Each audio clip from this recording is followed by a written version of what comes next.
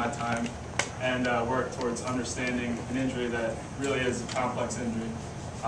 Most of you guys know my own story. For a long time I had no idea what was going on with me when I had all these concussions. So I just dedicated a lot of time and effort towards just really getting a big picture of what's been going on.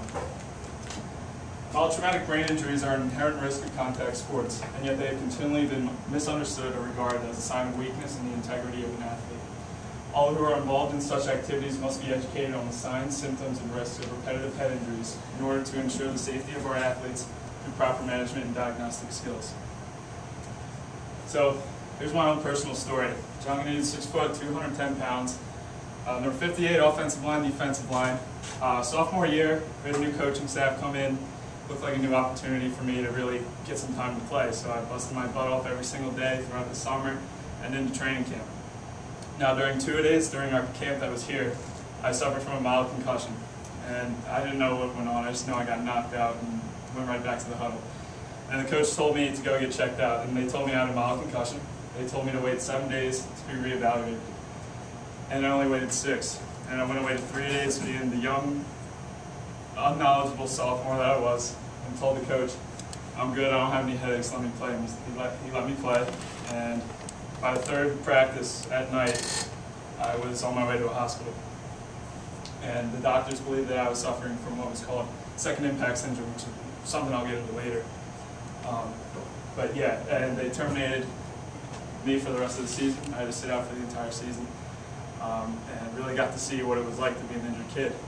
Even at camp, the injured players had to sit at their own lunch table. I couldn't sit with my friends. I had to sit with the other kids who had concussions or were injured or anything else. And for so long, I wondered what happened to me and why did this happen. And the first thing I could come to was the culture of contact sports. Now, this quote, "Pain is weakness leaving the body." I first noticed this quote watching a Florida Gators game during football season. It was hanging in the locker room. And I can see how it can be a good motivational tool, but at the same time, I don't see much logic behind it. Now, the culture of contact sports has really evolved to one where players become numbers rather than human beings, especially in football, which is what this project is primarily focused on. And just the culture of the game, there's a relationship between coaches and athletic trainers, and the players mixed in with that too, that really isn't a very functional relationship. You have coaches wanting their players out there because they want to win. You have trainers that want their players off the field when they're hurt because they want them to be safe, and then you have the players who all they want to do is just play. And that ultimately leads to a lot of injuries. That ultimately leads to coaches telling their players to play through injuries. And they always say, coaches will always tell you there's a clear difference between being hurt and injured. And it's very rarely that we stop to think about what really makes us think. Now, the brain is largely the most complex organ in the human body. It's the foundation of all our thoughts, and it's the location where all of our thoughts, behaviors, etc. are located. The brain is made up of thousands and thousands of neurons, which are the basic working units of the brain, and they're responsible for the transmission of information. Now, neurons, they serve as like a roadmap of interconnected highways throughout the entire brain. And what they do is they all have different tasks, and they're all fire off neurotransmitters to transmit this information. And that's made possible through what's called nerve impulses, which is where potassium ions, calcium ions, they are fired across ion channels, and that's when information is transmitted, which is enabled by action potential, which allows it to be transmitted at an overwhelmingly large and quick rate. Now, when you get into neurotransmitters, they are the brain's chemical messengers. Neurotransmitters, they're fired on by neurons. They perform a lot of different tasks. The neurotransmitters are responsible for the firing of other neurotransmitters. They're responsible for tightening of muscles. They're responsible for your thoughts. They're responsible for many things that go on throughout the human body. So right now I'm going to get into my class activity before I get all the way into what a concussion is. And it's pretty much, what I'm going to be doing is I'm going to be reading you a couple statistics about concussions. And all you have to do is raise your hand and tell me whether you think the statistic is over or under what I say it is. So the first one is, 1 in every 20 high school football players will suffer from a concussion. Does anyone want to guess if it was over or under that? Marissa? Over. It is under. It's 1 in every 15 will suffer a concussion playing football. And the next one, nearly 45% of professional football players fail to report concussion symptoms. Anyone have a guess? Over. It's actually under. 20% fail to report their concussion symptoms, which is surprising. And you see a difference in that at the high school level. 85 to 100 concussions occur per regular season in the NFL. Anyone? Yes, 120 to 130 concussions are reported in every NFL season. It's just about, on average, one reported every other game. And here's another one. Since 1997, there have been about 25 cases of head-related fatalities or severe neurological impairments in football in the United States. Matt? Over. It is over. It's been over 50 cases of kids either dying or having severe brain damage. Here's another one. It's estimated that 4,400,000 sport-related concussion occur every year. Anyone have a guess? We're on, Michelle? Under? Yes, 300,000 occur just about every year in the United States. 10 days is the standard period of rest before reevaluation after suffering a concussion. Chris? Under? Yes, it's 7 days. Like I said, I only waited 6, and look how my career turned out. One study has shown that in-season concussions occur within 10 days of the initial injury 55% of the time. George? Over? Yeah, 92% of the time a recurrent injury in the same season occurs within that time frame. And the first hard-shell plastic helmet was introduced in 1917, but wasn't introduced in the NCAA until 1922, only 5 years later. Anyone think that was over or under? Joe? Under? No, it was actually 22 years later, in 1939, that they actually require helmets. And 65% of brain injuries are considered mild. Under? Actually, over 85% are considered mild. And here's the final one. Concussion rates in sports have lessened in the past decade. Over. Yeah, they've nearly doubled in the last 10 years. So, that's just to set the mood for the statistics with the concussion crisis in football. Now I'm going to get into what concussion really is. So what is concussion? It's a mild traumatic brain injury. It's clinically considered an alteration in brain functioning brought on by trauma to the head, which may or may not result in the loss of consciousness. A concussion is often referred to as one getting their bell rung or one getting dinged, and that's often a scary path to follow down when you minimize the significance of a brain injury, because that's what happens. You think that it's nothing, you think it's just a headache, you get back out there, next thing you know you're in a hospital bed, or you're not playing for the rest of the season. I know what it feels like.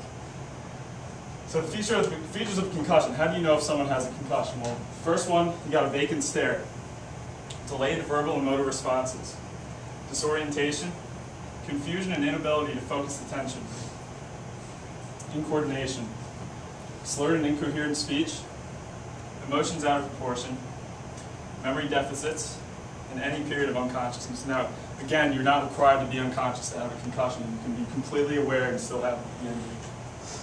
Now, with the symptoms, you have early symptoms which are experienced early on. Right when you get the impact, you start feeling these things. And the early symptoms that occur within at least 5 to 10 minutes of the initial hit or a headache, dizziness, lack of awareness of surroundings, and nausea or vomiting. Now, late symptoms, they may take days to about a week or a week and a half to develop, and they could be prolonged symptoms, which could be a sign of post-concussion syndrome, which I might get into later. And late symptoms, they include low-grade headaches, lightheadedness, poor attention and concentration, memory dysfunction, easy fatigability, irritability and low frustration tolerance, intolerance of bright lights or difficulty focusing vision, intolerance of loud noises, anxiety or a depressed mood, and sleep disturbance. So that's about the basic features and symptoms of a concussion. Now I'll get into the biological part of what goes on during a concussion. What it says on this slide right here is that during a concussion, the brain develops inabilities in regulating blood supply and making energy. Now what happens during a concussion? Well, first of all, I'm going to draw it for you just so you get an idea. It's kind of complicated, but it'll be simple in the end, hopefully. What happens is potassium ions, they rush out of the cell, and calcium ions, they flood the cell, which slowly eats away the cell. Now during this process requires glucose, which is energy. And when you have glucose coming in, it overexcites the cells and ultimately cuts off blood supply to that area of the brain. And now that's what's called cerebral ischemia. Now cerebral ischemia, that's just, again, that's when the brain lacks the ability to get blood supply to that part of the brain. Now as this is going on, you have neurotransmitters. They bind onto the receptors of the neurons, and they change the receptors. And these receptors are susceptible to an excitatory compound called glutamate, which I'll just label as X. And this compound excites cells so much that the cell suffers from excitotoxic death and dies. Now that's just on the small scale of everything. That's just one neuron. You could have hundreds, you could have thousands of neurons dying during a concussion, especially if you're suffering from repetitive head injuries. Now, damage to that area of the brain will always remain permanent. However, the brain has the ability, or what is known as plasticity, to pick up for other regions of the brain that have been injured. The brain, it's a very complex organ, and again, it'll be able to pick up the slack in some regions of the brain, but eventually that ability is going to run out. Now I'm going to get into a quote right now. This is going to introduce me really stepping into the diseases, the disorders, and the conditions that can develop through repetitive head injuries. And this is a quote from Harry Carson. I'm actually going to show you a video. Harry Carson, he is an NFL Hall of Fame linebacker. He played for the New York Giants. And his generation of retired football players are actually popularly known for suffering from neurological impairments because of their playing careers. And the NFL has largely ignored until recent past any implications of having any involvement with such injuries. There's no correlation between what happened to them in playing.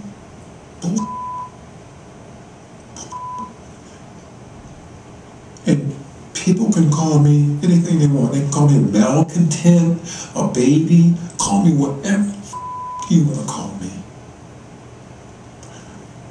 But nobody's going to shut me up from talking about what I know.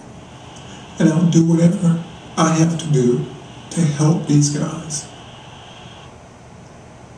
Now, that quote, I was watching an ESPN Outside the Lines special on head injuries in the NFL, and it kind of reminded me of myself in a way, because for a long time I dealt with a lot of criticism from my teammates, from my coaches, from other people in the school.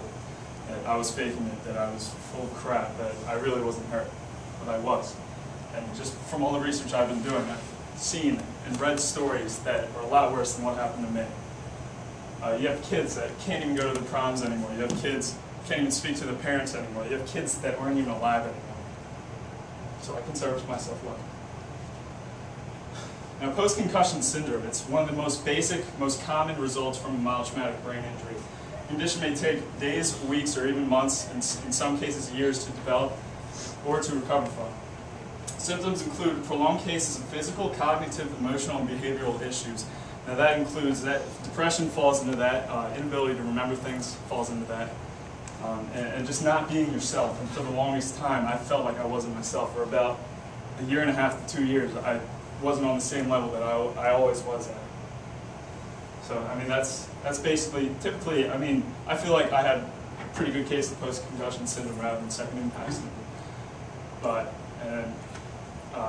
post-concussion syndrome, like I said, can develop depression. And what depression is, it's when someone is developing the ability, or having persistently sad or empty moods, low energy levels, unusual fatigue, headaches, or unresponsive chronic pain. Now, depression affects the way someone feels about themselves, the way they feel about their environment, and just making yourself feel like you just can't do anything, you're worth nothing. And then that's what happens, especially with the culture of football today. You have guys being put down just because they're hurt, because they have a brain injury. You have guys feeling like they gave up on the team. They feel like their teammates are giving up on them. And then you start getting this whole world of different opinions, and you get caught up in that. Now, second impact syndrome, this is what doctors suspected me of having. It's really, essentially what it is, it's the swelling of the brain. And on this slide, I have news titles of high school football players dying from second impact syndrome. Now, what happens with second impact syndrome? It's taking a concussion and then suffering from another concussion in a short period of time. And what essentially happens, the brain swells, and you go into a brain hemorrhaging, and you require brain surgery, and not everyone comes out of surgery. So what happens when someone has second impact syndrome? This is what happens on the field. The